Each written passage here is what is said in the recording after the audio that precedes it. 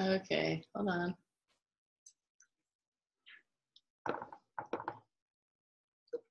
Hey team, what's up? I'm gonna turn you around so you can see all this awesomeness happening over here. Kind of hard to coordinate. All right, I just don't want anybody to miss this because this is gonna be epic. I'm so excited about this. Oh my gosh. Okay, so today our special guest is Elsa Morgan, the Queen of Australia. Queen of Australia. Oh, you guys, get that cat out of here. Our cat is a freak, I swear. She starts acting up as soon as we get on one of these videos every single time. So Elsa only signed up 4 months ago. She's already master seller times 3 and heading towards 4, which is insane. She's doing amazing. She signed up like over 25 people in Australia already. She's a married mom of 2.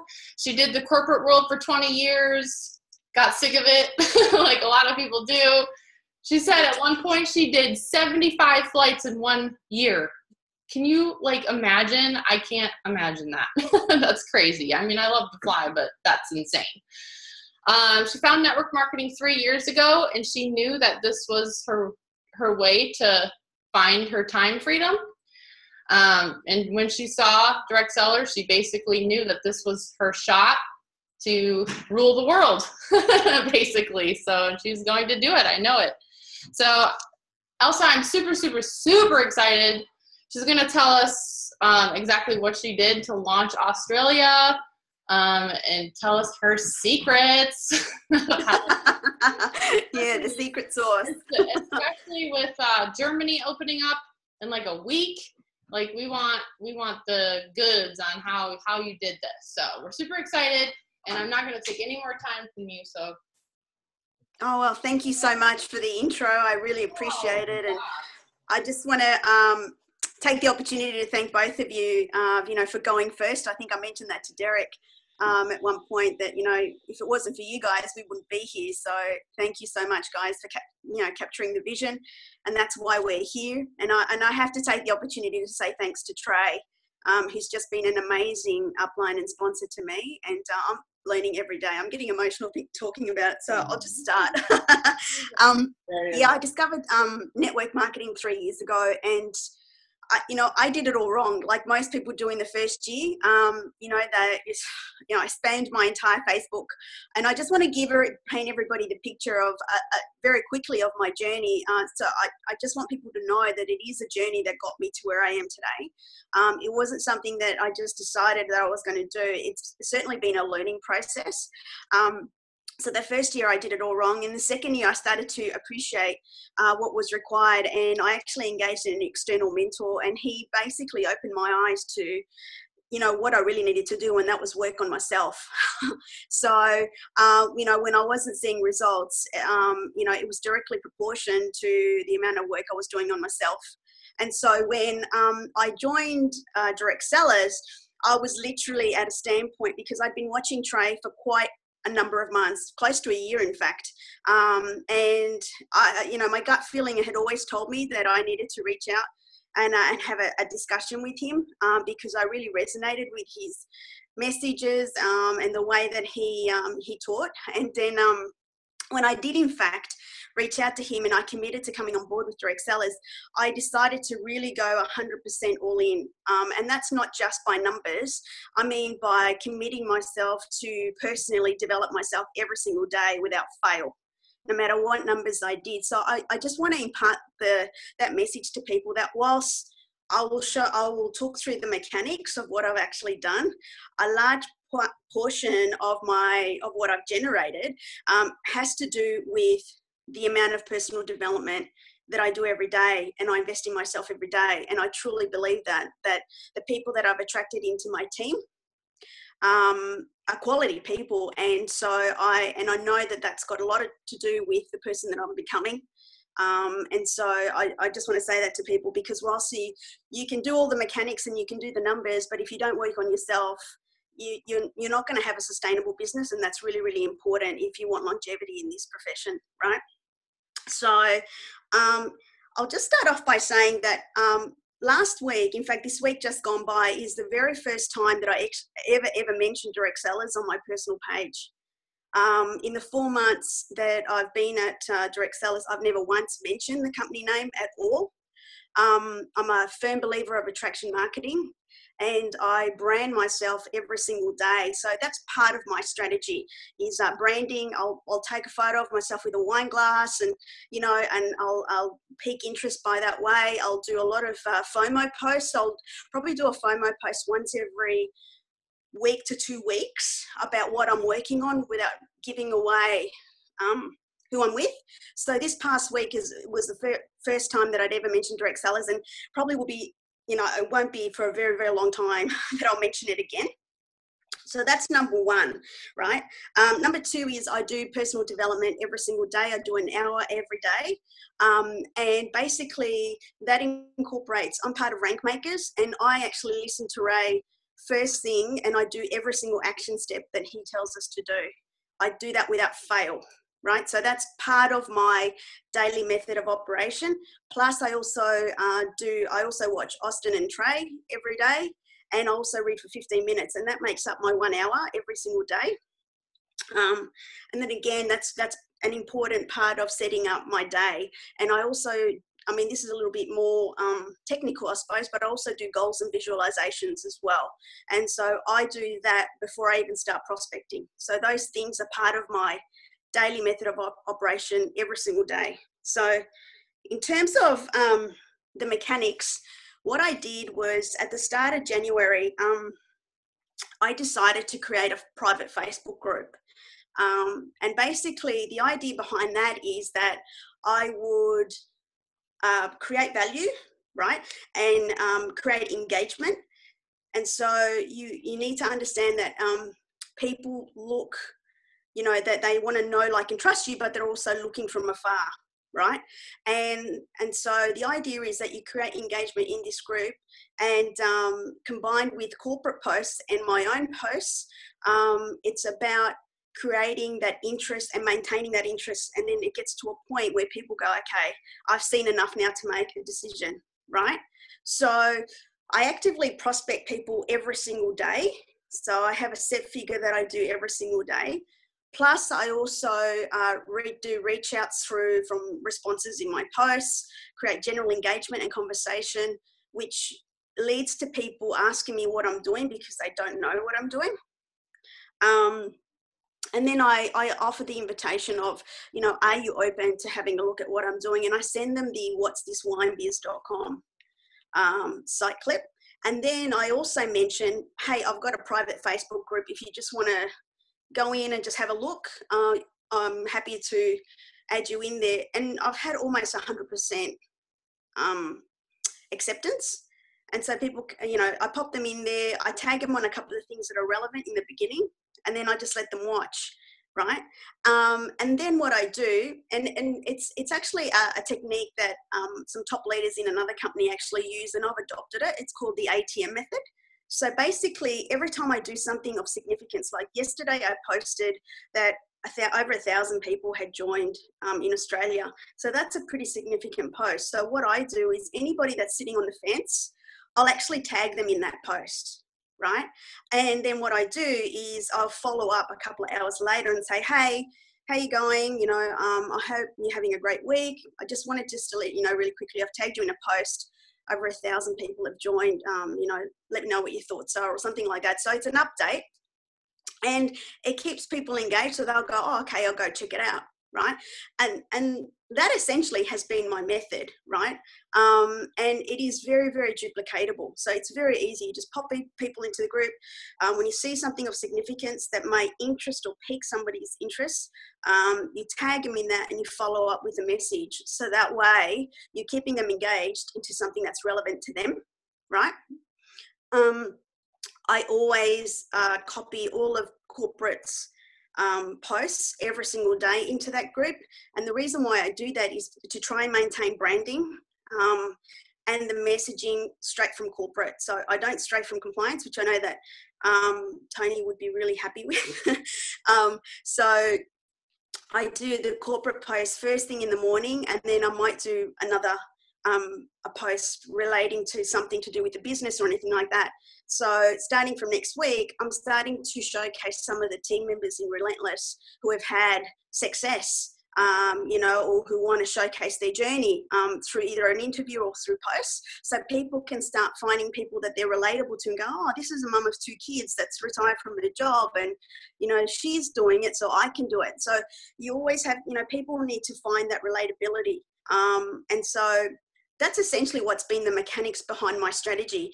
I haven't really done any Zooms apart from interviewing Ross George and PJ and Trey. So I just did individual interviews of, you know, the 3 individuals, and that's it. I haven't done any live events or anything like that. It's purely just been creating this private Facebook group, popping them in there, creating content every single day relating to the opportunity. Nothing spammy. It's all value, right? And copying posts from corporate, tagging people in there, following up with a message, and just keeping them engaged. And I've had very few people drop out. So it's a process that actually works, and it keeps people engaged, and they can start seeing in a closed environment rather than just a Zoom, which is just a one-off environment and exposure. This is more like a journey where they can come in and they have a look at, you know, where we're going along the way, and then they go, you know what, I really want to be a part of this. And that's essentially what happened leading up to the pre-launch, is that people were starting to reach out to me going, you know what, I've had a really good look and I followed all your posts. I want to be a part of this. And I'm still getting that. So, and that is essentially the key. And you know, each individual doesn't necessarily have to do one on its own. You can if you really want to. I just happened to create this particular group, and now all of Relentless is in there. And basically, we just, you know, we're responsible for our own individual prospects, right? And we're all adults here, and I think, you know, full of integrity. So that's the key. And that's it. It's about showcasing quality content that's relevant to what people are wanting to look for, right? And the only other hot tip that I do want to mention, and I'm happy to take question and answers, right, after this, is that during the sign-up process, I know that it's very common for people to send out the links to people and just say, here's my link, you know, just sign up. I don't ever do that. I actually, when somebody says to me they're ready to sign up, and I think some of my team are on here and they'll verify this, what I do is I create an appointment within Messenger, right? So I set that appointment and I get them on a call, and only then do they actually see the link, right? Or I'll walk through that sign up process with them. So I'm holding their hand right throughout to close the actual opportunity, right? And then talk them through the next steps. I never ever just send a link to somebody. And I know that that's been you know, sometimes a bit of a development thing about I've sent out a link to someone and they just haven't signed up. You know, like, how do I get them to sign up? Well, for me, this has actually worked. And I suppose I'm lucky because I've got 20 years sales experience. So holding a prospect's hand right throughout to the end of the sales is very natural for me. But that is a really important part of the journey, because you got to appreciate that this person is engaging on a new journey with you and is asking you to help them, you know, to get to their goals. And so you just need to just hold their hand right to that end of that signing process. And that for me has really, really worked as well. So that's pretty much it in terms of my mechanics. It's really, really simple. So nothing complicated. That's amazing. I love that tip about setting an appointment to sign up, because I don't even do that. And you just taught me something. Right. Like, That's a great tip. That is genius. I don't know why I've never thought about doing that. So you like actually set an appointment in Messenger?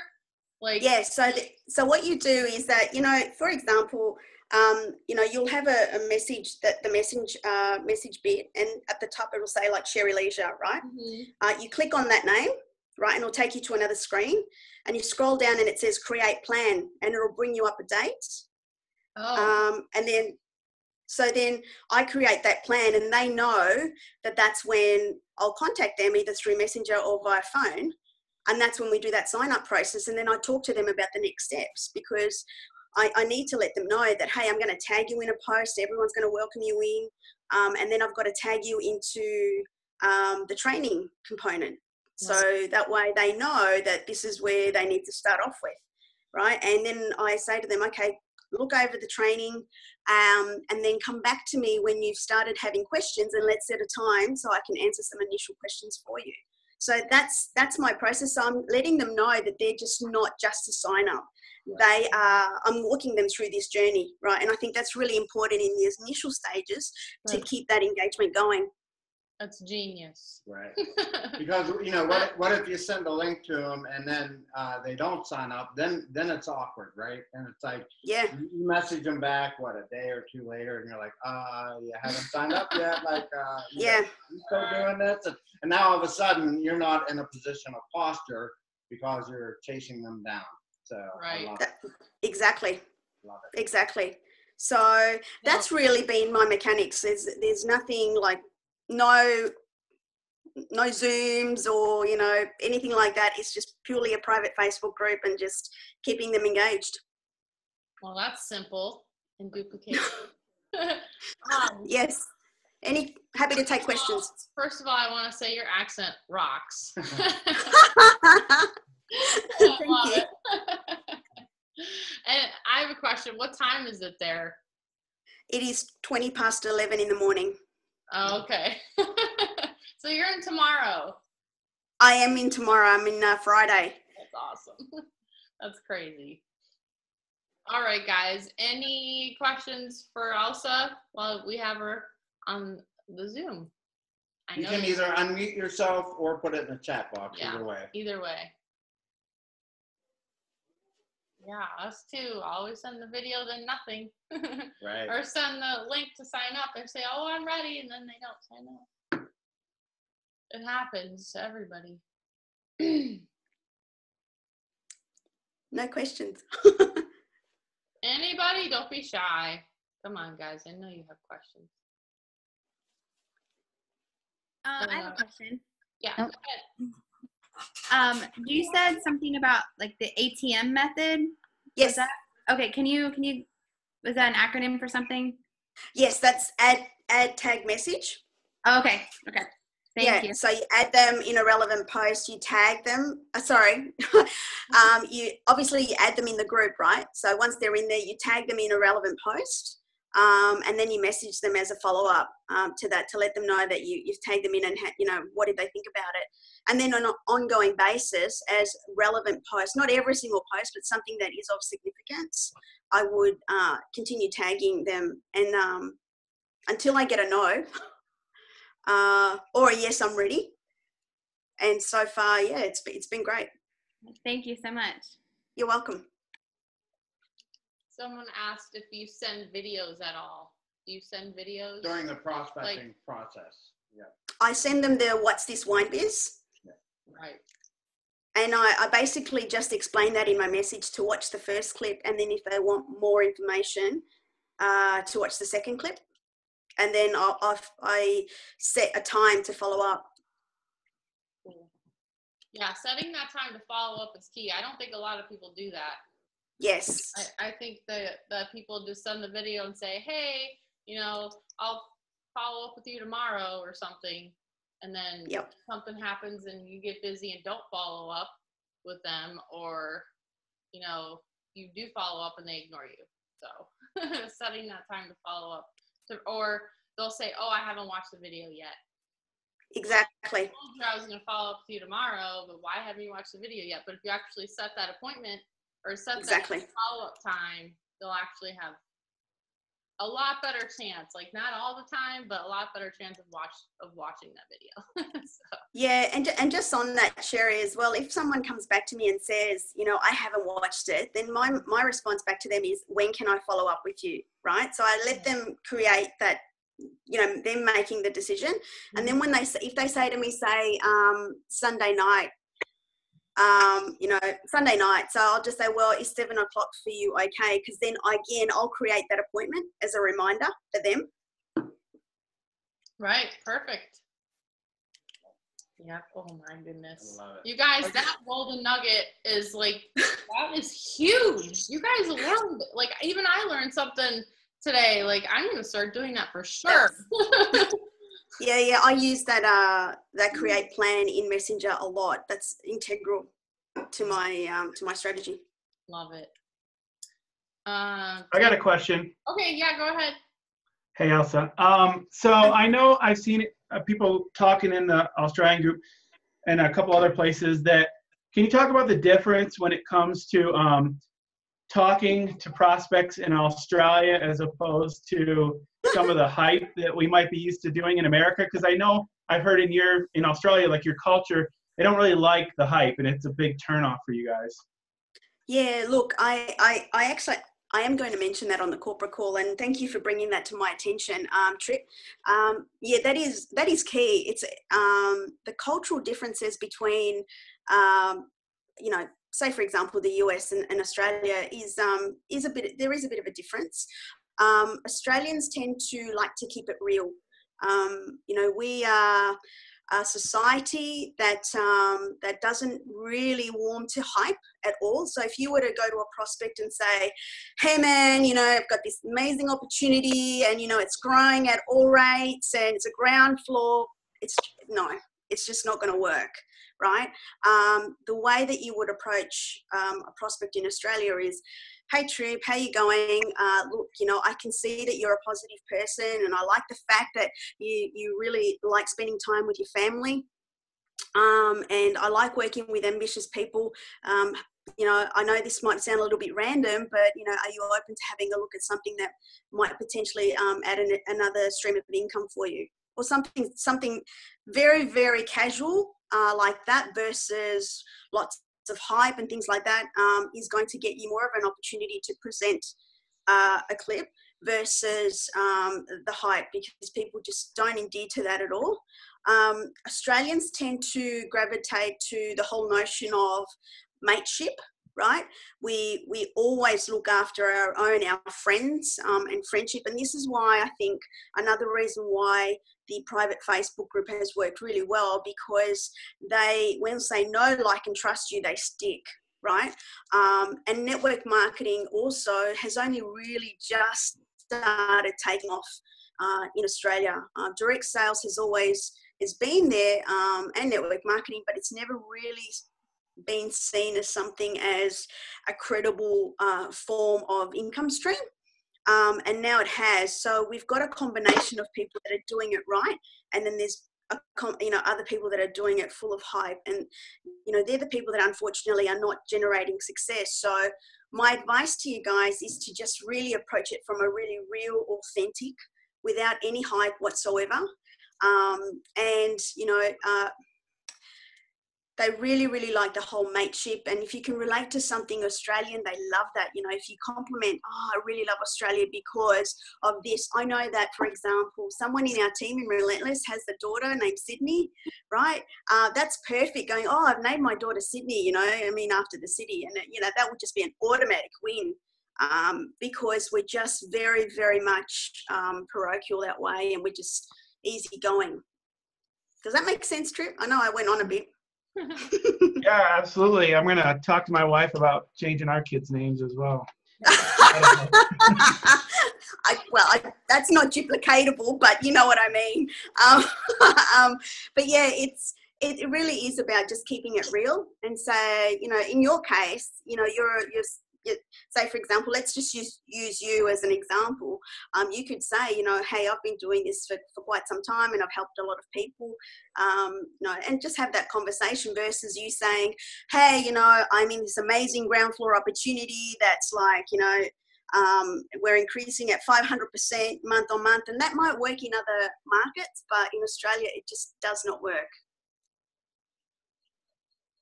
That's really good to know. I had no idea. Yeah, like we got to take into account like all these cultural differences. Like different countries have different cultures, so probably do us justice to read up a little bit as we open in new countries. Read up on their culture. a little bit and find out what we should be Sales doing, what we culture, shouldn't be yeah. doing, and that type of thing. So that was Yeah, so for example, I as part of my strategy for Germany, I actually reached out to someone who's on my Facebook friends list that I know, that I've been friends with them for some time, and I asked them about, you know, what sorts of things should I take into account when I'm prospecting someone from Germany? Like, are there any cultural things that I shouldn't say? Should I mention, you know, anything in particular that I need to take into consideration in terms of language? And, you know, they gave me some tips, and I think that's really important to be able to do. Another tip that I got from Johnny Green, who is a major industry leader and trainer, and he said to me one day, you know, if you're launching in another country, what I would recommend that you do is go to a restaurant with, you know, of that. Say, for example, Germany, go to a German restaurant that's in Australia, and especially if they've got German owners or anything like that, and ask them about, you know, what, you know, anything to do with about the country, or if there's like German associations or anything like that, really, really does help as well with building that knowledge and about that country. awesome. Very good advice. Okay. Wait, hold on. Oh, Pam said maybe change the dog's name, Trip. Yes, that's duplicatable. Oh. Carrie asked, what attracted you to Trey? He keeps it real. That's yeah. And again, it blends in from, you know, the culture that we have here is that, you know, he keeps it very real, and you know, not pointing any fingers at anybody in particular in the industry, but he's someone that shows up every single day. He actually walks the talk, and that's, you know, that's who you want to learn from, is someone that is showing up every single day and, you know, is invested in that craft. And so for me, I take that very seriously. If I'm going to be signing up with someone and learning from them, I want to make sure that it's someone that is serious about it, because I have big goals. So and so I want to follow someone that's achieved what I want to achieve. Right. Do you do three-way calls at all with like your downline, or are you just strictly doing the Facebook group? Because I know your downlines are already starting to duplicate in Australia too. So yep. How are you doing them? Yeah, look, I do three-way calls with my team, and I've also had three-way calls with Trey as well when I've had I've needed him to. So yeah, I believe in three-way calls, because sometimes you need that third-party edification and validation from someone, and, you know, especially if it's someone that's within the industry, and they are wanting to get some confirmation about, you know, anything, or it's someone that is brand new to the industry, and I've spoken to them and walked them through how they could potentially earn. I try to marry them up with someone that's very similar, that's come from a very similar background. You know, so if it's, for example, a mum with 2 kids that's working full time, then I try and marry up and grab someone from the team that's got, you know, a mum with kids that was working full time and, you know, either is now earning a steady stream of income or has exited out of their circumstances and doing this full time. So I know that's pretty stock standard, but I do make sure that I match people up. Cool. All right. Someone asked, can you share what they told you for Germany? Oh, about yes, what you shouldn't be saying and what you should be saying, et cetera, et cetera. From memory, they basically just said to me in terms of initially no hype as well, no hype in Germany, and they are a very conservative society. Because a lot of Europeans there are some countries that are flamboyant and, you know, over the top and all of that, but Germany is very, very conservative. So you need to be very conservative in your approach.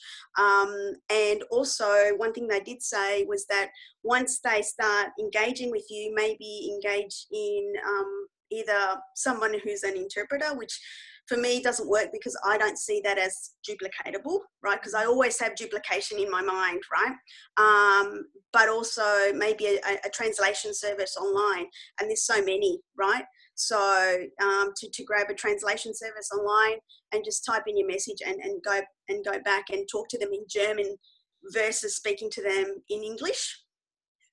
Okay. That was just a recommendation, they said, because that will go a long way.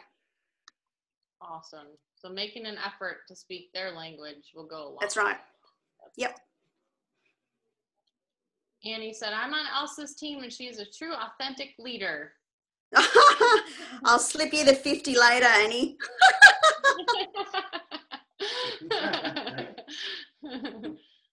Oh, that's funny. Awesome. Any last questions, guys?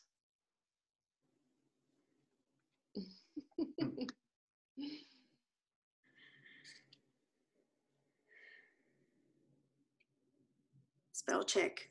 Spell check.